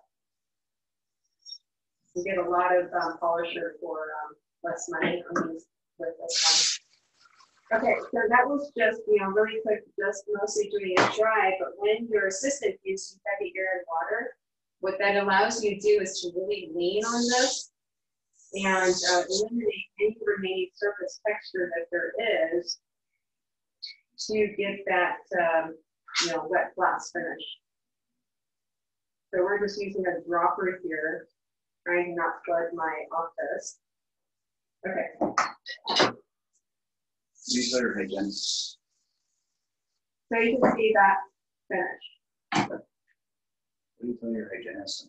Hygienist, so you don't want to use coarse pumice on this. You just want to use a non-abrasive polisher, or if they really want to polish, they can just actually use one of these. And so, over time they may get a loose high shine, and literally you just touch it with the polishers for like 3 to 5 seconds per tooth, and it'll just break back up. So before I do that final polisher, I would have done another round of curing just to make sure that I've got the composite fully cured to the full depth. All right, so I think I'm up. Time's up. So sorry about the quick, and I didn't get to show you the augmentation, but I just wanted to make sure I got through and finished that entire 2 teeth. I know that was really fast, and I hope that people got some pearls out of this. And everyone stay safe. If there's any questions, I can take them later. Hey, Dr. Kim. Yeah. Dr. Kim, can you hear me now? Yeah, I can hear you. Okay. Hey, we've got some questions. Could you stay on for a little bit, and we'll try and bang through a few of them? Sure. All righty. We've got a lot of questions on what were the polishing cups you used at the end there. It was tough hearing. So the polishing cup, so this one is so do you mean the final polisher that I used, the yellow one? Both the polishers. Okay. So the white one is clinician's choice. It's called a contour anatomy trimmer. And that one, I have it somewhere, the box. Oh, here. That's this one. Okay. And it comes in multiple shapes. So this one, I used to use the enhanced cup. The Densify enhanced cup, I still like it, but they're only single use. These are multi-use. Okay. The final polisher, which is a diamond impregnated silicone cup, that's this one, and that's made by Comet, and that's the one-step polisher. It comes in a cup and it comes in a point. Okay, thank I you. would say that's like the best polisher. Okay, I find using the BioClear injection pressure of the composite against the matrix isn't enough to get a tight contact. How do I ensure a tight contact without a wedge? Are you using the thicker matrix or the thinner matrix? So it doesn't matter. Well, so if you're using the thinner matrix, the original 50 micron, then that one you should, people don't have problems with getting the contact. If you're using the thicker matrix, which is 75 microns, so the problem, people don't have problems usually with the anteriors. The problem mostly comes with the posteriors. And with that one, so what I do is again, you can go to my Instagram account. I show people how to create a variable contact on those to ensure a tight contact. So you can actually thin out the contact area with the disc. Okay, thank you. If you overclose a black triangle and cause papilla impingement, do you lessen the pressure with finishing strips? So what I would try first is that, because the thing is that anytime you go into the interproximal area, you remove the finish. What I would try first would be to open up the palatal embrasure. Because it's not the aesthetic area, you can polish it, and that may be enough to relieve the pressure. You probably already answered this, but how do you clean the gingival flash after curing? So that's what I use the Flame Q finisher for. So where you get the excess, kind of like a little button of composite, excess composite is on the mid-facial and the mid-lingual where the matrix doesn't meet. And so I like the Q Finisher Flame Burr because it's more safe to the cervical area than like a lot of times people like to use a fine diamond, like a fine diamond flame burr, and that one can gouge. The Q Finisher Flame is nice. Okay. Did you want to talk a little bit about the kit of burrs that you've put together? Oh, sure. Thank you. So what I do have is I have my custom burr block, my Disney Clean custom burr block. And so this was meant to be like an all-purpose general operative burr block.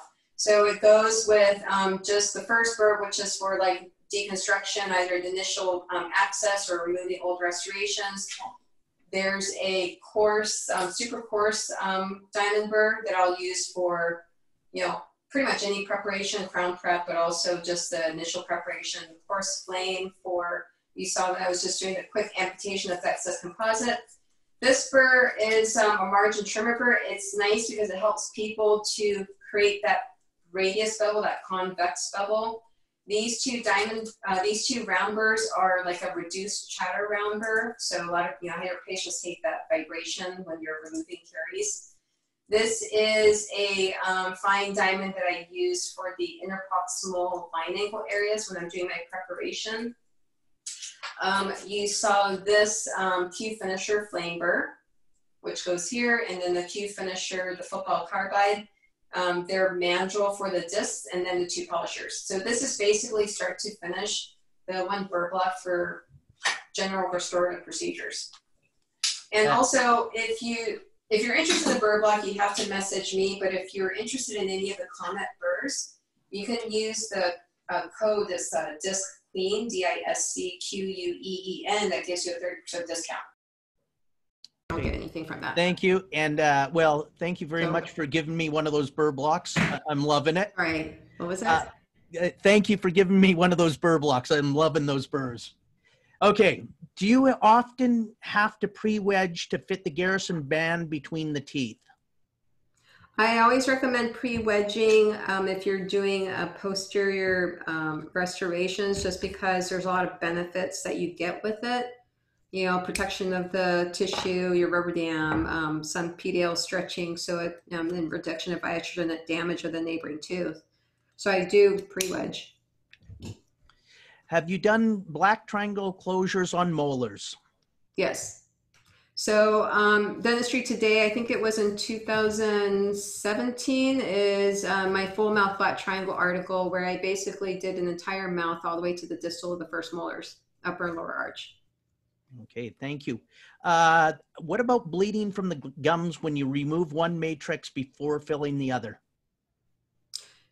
If you're, so on the anterior teeth, it's not a problem. Where you get bleeding is when you have a wedge. So like posterior quadrants. So what you do is you remove the matrix, but you don't remove the wedge. Okay. Lots of questions about rubber dam. So that might be a good topic to cover with a webinar in the future. But do you use floss ligatures to invert the rubber dam on the teeth you're working on to create a better seal in the area? Yeah, so the rubber dam, I think, is really, everyone's going to be really interested in rubber dams. So we are actually going to be, I have a YouTube video for rubber damology, but we're going to be producing like a 5-6 minute video on rubber dam punching and placement. That's going to be on the Distance Clean Academy. And so the thing about rubber dam is that once you place it, the main thing is tucking the rubber dam so that you get that good seal. A lot of times when I see people, their photos, the rubber dam's not properly tucked. So if you don't tuck it, then you don't get the seal. I think the other mistake that a lot of people make is that they try to push the septum down in between the teeth and they cut the rubber dam. And when I pull it down, so the rubber dam, when I'm flossing, it's more like I'm pulling it down. So instead of pushing it down, you're always flossing between a tooth and the rubber dam. And I'll see if I can kind of release this a little bit so I can show you. I don't know if I'll be able to do that. But yeah, because it doesn't matter, because I mean, I'll use a heavy gauge rubber dam, and a lot of times people think, well, the trick is to punch them, the holes really close together, or use a really thin rubber dam, and all that does is it gives you the, sorry to say, Tim, it gives you the thong effect. It doesn't really do much. Yes, that's what it all does. Right, so here I popped that one up. So when you floss the rubber dam down, so what people will do, they'll try to just push that down and they essentially cut the septum. So I always have the floss one side on the tooth and one side on the rubber dam, so you're pulling it down. It's a pulling instead of a pushing effect. But yeah, and then you tuck it. And so I do really recommend that people use a rubber dam stamp, because you know, the other thing too is making sure that you get the spacing of the holes good, but then also using the proper size hole punch for your for each tooth. So people tend to punch them too big. And cleanly punch. So air along the way will help with the tucking as well. If your system blows air, just to get the saliva out of the way so that you're able to tuck it more effectively. Thank you. And that rubber dam again is Nictone rubber dam, and that's MDC that produces that. Mm-hmm. Okay, let's see. How about a list of materials and equipment? Do you have something? We can provide that. Okay, thank you. Is there a benefit to cure bond and then add more bond for a surfactant if the patient was experiencing root sensitivity? Sure. I mean, if you have root sensitivity because you have dentin exposure, then yeah, I would seal the dentinal areas first. Okay. How do you prevent bleeding during air abrasion? And if it bleeds, how do you stop bleeding? Well, I do the air abrasion. I do that all with the rubber dam on. So I don't, usually ever touch the tissue. But as far as, just use ferric sulfate. Hi, Jim. I see Jim Rosenwald. Yeah. Do you see any marginal leakage staining few years after treatment? The only place where I've seen it would be areas like if I was doing a full injection overmolding, but I wasn't managing the cervical area for aesthetic treatments. So it was more like I was doing it to phase treatment.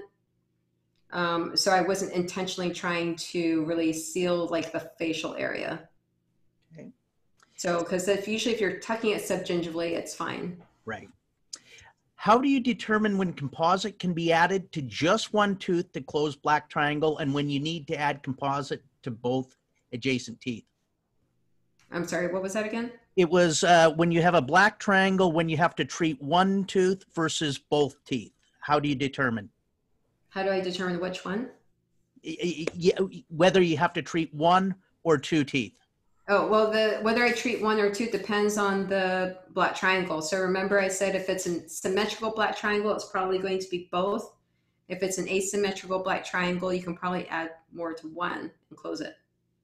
Okay, you probably saw Dr. Rosenwald's question there. When you showed cases with pre-existing crown, one on an implant, one zirconia, were you replacing the crowns with overmolding? I've overmolded an implant to button it. I've also replaced crowns with overmolding. I've also replaced veneers with overmolding. Okay.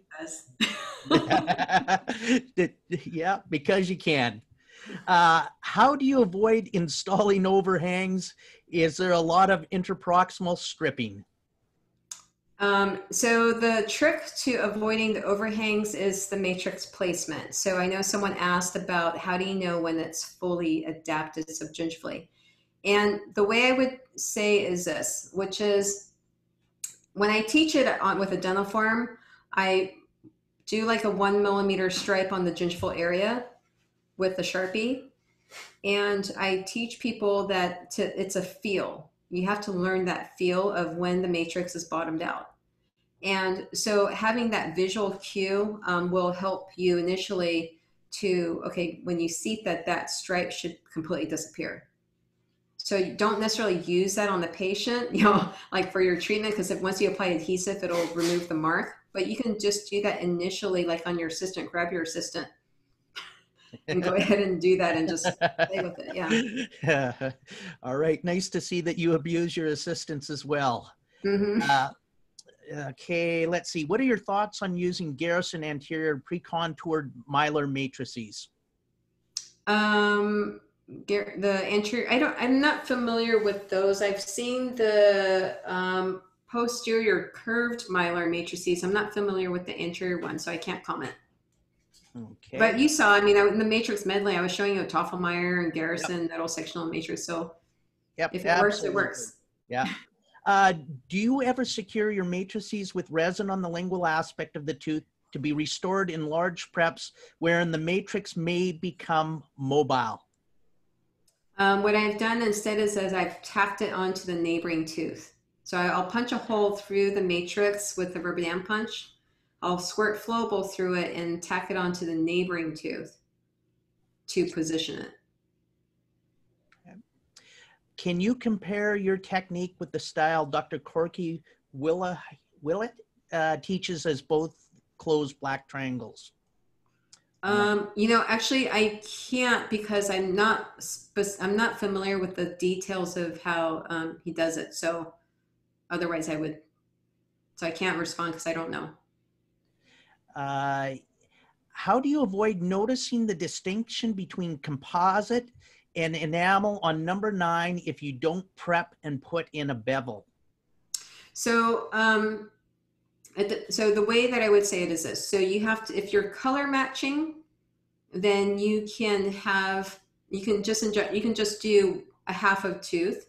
Or if you inject the full tooth, you can get away with having islands of enamel pop through. Because remember I said with injection overmolding, you're going to wrap the tooth, but then you're going to remove everything that's in the way of function and aesthetics. If you're color matching, that's easy.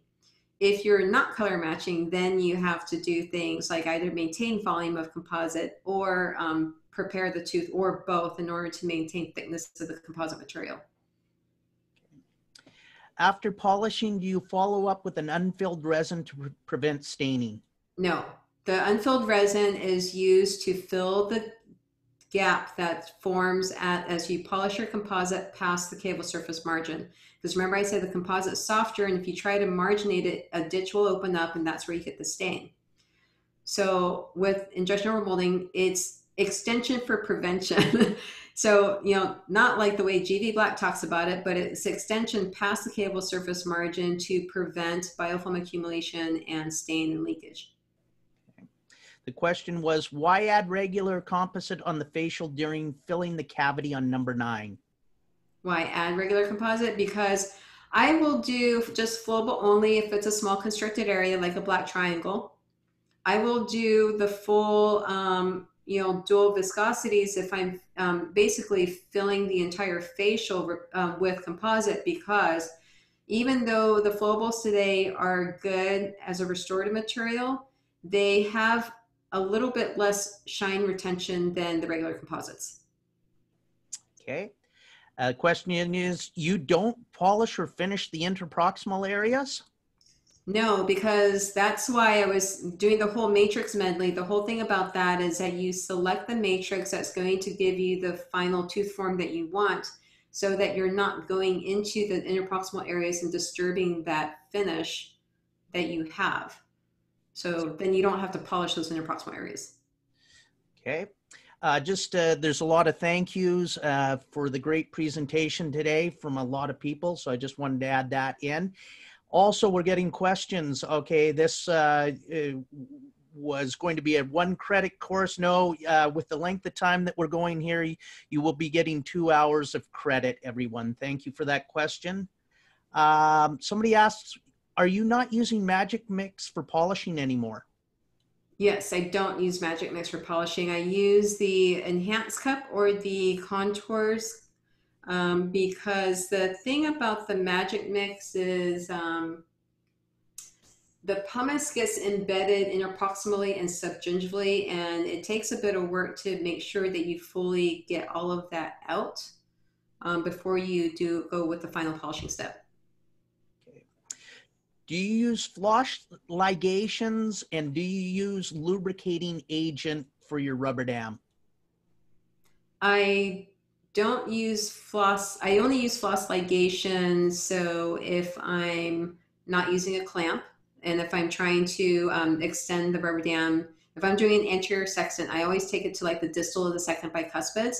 And then I ligate. I don't ligate with floss. I ligate with the corner of the rubber dam that I've cut, because it holds better. So I cut a corner of the rubber dam, I floss that down. And then, what was the other question? It was, ligation. Oh, lubrication? Lubrication, No, I don't. yes. Yeah, I don't, but you can. You can use some leftover topical whatever, but I don't. Yeah. Okay, how would the composite bond to a porcelain long-term?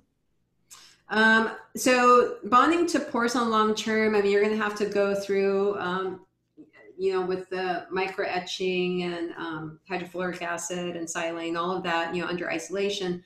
You can manage that for a while if it's not in function, if you're not putting any occlusal forces on it. I guess my question would be this. If you're trying to repair porcelain, I would think that for the most part, it fractured because there was a functional issue.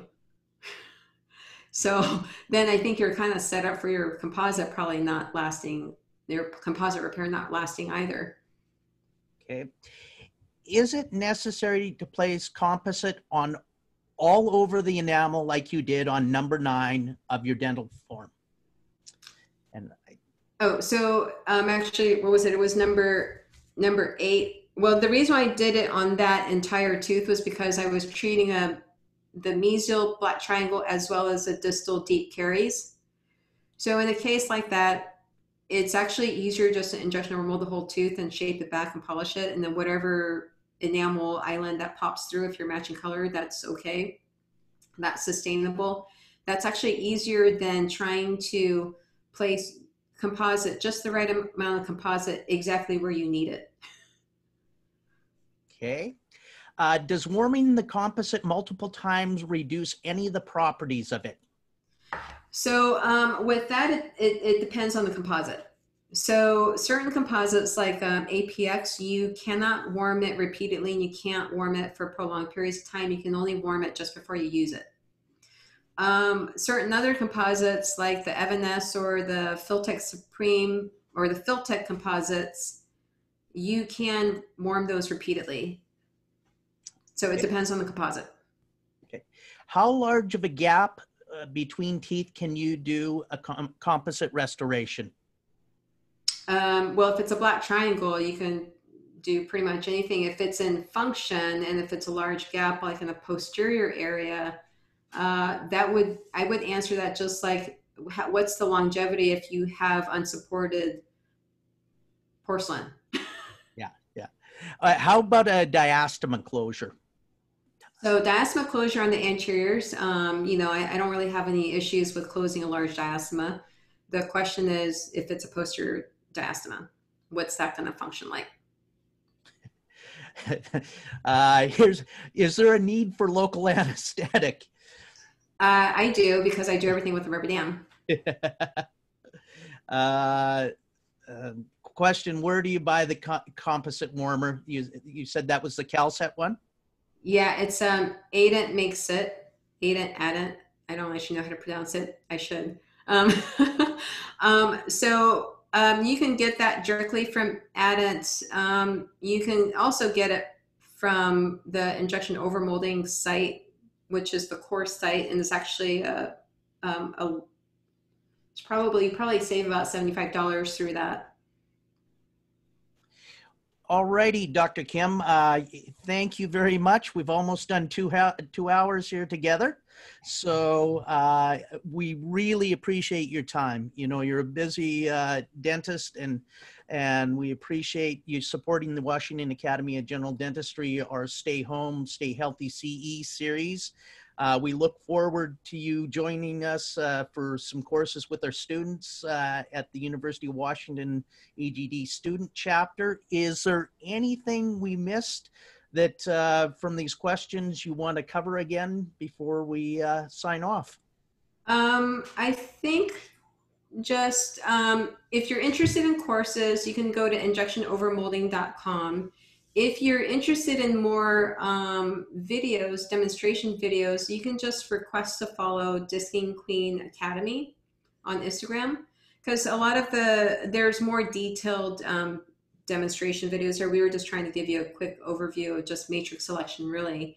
But if you have any questions, you can just message me or email me. You'll find all that information on the Instagram or the website. Beautiful. Well, thank you very much. And thank you to your helper there, Mr. Walker. We appreciate it. And with that, WAGD just wants to say, stay home, stay healthy. And tomorrow, join us for 3 more webinars. Yeah. Thank you so much. Kim. Okay, bye. Thank you, Jihyon. Thanks, Gary. Thanks so much. Thank you, Valerie. You're welcome, Valerie, the background person like Brandon. Thank you. Thanks, Val. Val, Val, if you just give me 2 minutes, I'm going to throw up our PowerPoint there again, and so people can see the upcoming webinars. Absolutely. Dr. Hess, we've got people asking again where the videos are being housed.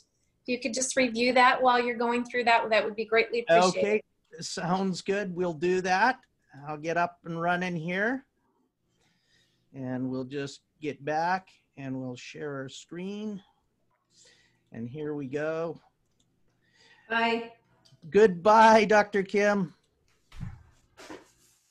Alrighty, for all of you that are asking, the videos for the webinar that you saw today with Dr. Kim will be on the YouTube site, the Washington Academy of General Dentistry. That should go up probably by tomorrow morning, maybe a little earlier. It takes us a while, especially on a large, long webinar like this, to convert it over for YouTube.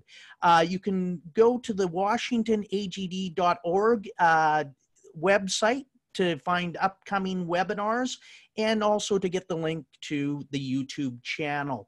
Thank you again to all our sponsors, including the University of Washington School of Dentistry CE Department, and we'd like to thank Comet USA for their support as well. Those of you that are AGD members, we will submit your CE credits for you automatically. You will be getting 2 hours of CE for this program today. So thank you very much for joining us. Thank you, Dr. Kim, for giving us a little overtime. We appreciate that. Just a reminder, if you have a young associate or a student, we have a Crown Preparation 101 course, August 15th. We walk students through from seating the patient to releasing the patient after the provisional is done. And a lot of the students think they're coming in to learn how to prep teeth. No, it's more of a systems approach like Dr. Queechin talks about. Hey, we've got 2 really good veneer webinars coming up. Tomorrow, Dr. John Nosty, you'll love his presentation. Just saw him in Chicago. And then on Monday, my good friend, Dr. Starshvik from Croatia is going to do a similar webinar. So I think it's going to be kind of fun to see how these 2 dentists approach the same problem and see what techniques they use. Don't forget, Dr. Alan Yassin is continuing with his implant study club. And next week, Janice Hurley is going to be with us on April 21st. So that's a good webinar for dentists to come back and learn how to lead when we get back into the office. Dr. Tazar Suleiman's going to update us on bleaching, and Dr. Michael Fling on Wednesday is going to do a fun webinar that's looking primarily at anterior aesthetics, contours of teeth. And I think that's going to be one you won't want to miss. Remember, Dr. Fling is a Pankey graduate, alumni, mentor, and he does just a fantastic job for us. He's going to be presenting at our Master Track program when we get started back up again. And so if you haven't checked out the CE that's available from the Washington Academy of General Dentistry, pardon me, please check that out. And we still have some space in our Master Track program, which is a phenomenal set of hands-on courses, lectures that will allow you to go from graduating dental school to getting your master's in the Academy of General Dentistry in 5 years if you stick to our timeline. Again, I just want to say thank you to all our presenters. None of our presenters today or on any of these webinars are receiving any compensation. So we appreciate that. And we appreciate Judy K. Massoff for guiding some of her friends our way. And we just appreciate all of you for joining us. So thank you very much. If you have any questions and positive comments, send them to info@washingtonagd.org. And just want to say goodbye to our friends in Canada, Texas, California, and Arkansas that have joined us. Thanks, Val. You can take us out.